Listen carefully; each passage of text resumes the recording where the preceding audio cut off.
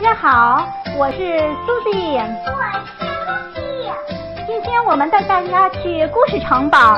故事城堡里有许多好听的故事，而且还有好多好玩的玩具。让我们一起出发吧！ Hi, my friends. Today I'm going to read those books for you. And now let's get started. Pinkalicious story time. Pinkalicious story time. We were at the book fair, waiting in the line. I was going to meet my hero, Princess Plum. I have all of her books. Princess Plum is kind. She is smart. She wears a sparkly purple tiara. I love her stories. I hope she signs my book, I told Mommy. I couldn't believe I was going to meet a real princess at last. But when we got to the front of the line, I was very surprised. Instead of a princess, I saw a man. There. Is Princess Plum a man? I said. I'm a size silver, the man laughed. I'm the author of a Princess Plum. That means I write a book about her. But how can you write about being a magic princess if you aren't one? I asked. When you are an author, you can tell all sorts of stories, said Mr. Silver. Princess Plum is a character I made up. Stories can be about anyone or anything you want. Just use your imagination. That afternoon, I couldn't stop thinking what Mr. Silver had said. I decided to give a try. I imagined I could fly and wrote about soaring around pink vinyl. In my story, I made clouds into cotton candy. After that, I wrote a tea party with dancing spoons and cups. I wrote about a garden growing under my bed. I wrote about a family of pirates that lives inside the washing machine. I couldn't stop writing. At dinner time, I wrote about a broccoli jungle and sweet potato mountains. After bedtime, I wrote about a pair of bunny slippers hopping all over the house. At school Monday, I came up with more ideas. Then I wrote them all. I was too busy to listen to my teacher, Mrs. Penny. I was writing about Pink Panda when Mrs. Penny tapped my shoulder. Pinkalicious, she said. What are you doing? I gulped. I told Mrs. Penny everything about meeting the other side silver and writing stories all day long. I'm sorry for not paying attention, I said. Well, said Mrs. Penny, paying attention is very important, but so is being creativity. I think I have an idea. Listen, everybody, said Mrs. Penny. This week you are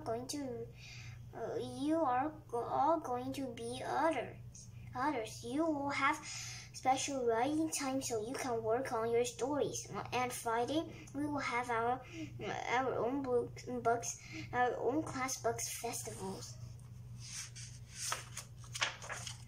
At recess, we talk about our ideas.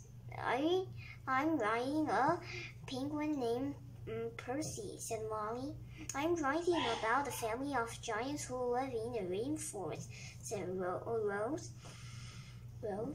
Allison was the biggest surprise. It didn't have any words. It was making a comic book story with only pictures.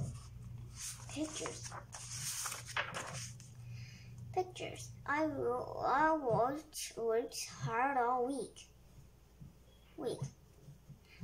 I finished the story about flying through the cotton candy clouds. I drew the cover and add the pages and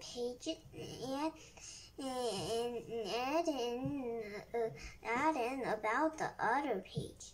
Pinkalicious is from Pink Available. I write. She loves writing, baking cupcakes, and do anything pink. On Friday, we read our stories loud. We signed our books. It was so much fun. Before I went home, I told Mrs. Penny I had a last thing to write.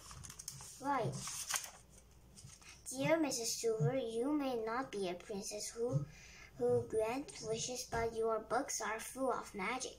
Thank you for helping me see that I am a writer too. Sign off, Pinkalicious. Pinkalicious Cherry Blossom.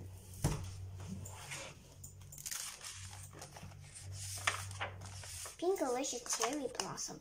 I woke up early and I couldn't believe my nose. I could smell it, I could feel it. It sprinkles in the air.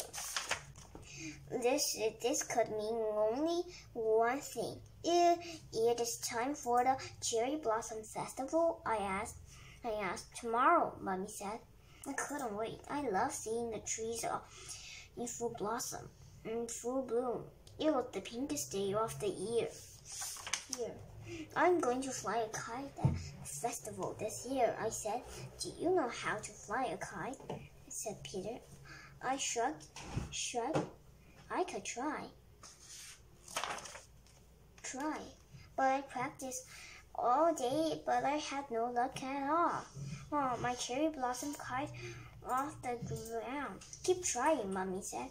Practice makes perfect. Next day, we skipped all the way to the festival. The cherry blossoms were more pink elastic than ever. I picked out a spot to through my kite. Here you go, I said. I started to run. There was a big gust of wind. That's it, I yelled. More wind, more. The breeze got stronger. The cherry blossom soared around me. Wait, I said. I can't see. The wind stopped blowing. The petals stopped swirling. I rubbed my eyes and blinked. I looked so different. Where was I? Hello, said the girl. My name is Circa. I am Pinkalicious, I said. Come on, said Sarah. The festival is starting soon. Can you hand me these ladders? Circa picked the ladder with a cherry blossom on it. This one is like my name, she said. This one is like my name, she said. Circa means cherry blossom in Japanese. I picked up a bright pink ladder. This one makes me think of my name too, I laughed. Soon a parade went by. There were drums, there were dancers, there were colors everywhere. Try some mochi, said Circa. She gave me a pink rice cake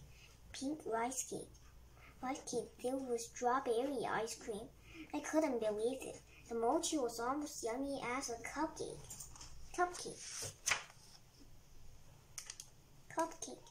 I looked at the sky and spotted kites around. I got a little sad. I wish I knew how to fly one. Circa understood. Sometimes a friend can help, she said. So she picked up my kite. I held the string. We ran together. There was a gust of wind. Circa let go of the kite. She went up in the air. It went up in the air. Keep running, she called. My legs went faster and faster. Suddenly, I was surrounded by a swirl of petals. I was back in pink level. My kite was still flying. It was soaring high. Pinkalicious, you did it. Mommy and Daddy cheered. Peter looked surprised. How did you get so good at this? He asked. As I looked at my kite and smiled. I got some help from a friend. I said, "Thank you, Santa," I whispered. We finished all the books. I will see you next time. Bye. 好了，小朋友，今天的故事就讲到这里了。大家要是有好听的故事或者是好玩的玩具，记得写信给 Susie 和 Lucy 哦，我们会在第一时间分享给每一个小朋友的。大家如果喜欢我们的节目，记得点击下方的订阅哦。Susie 和 Lucy 在这里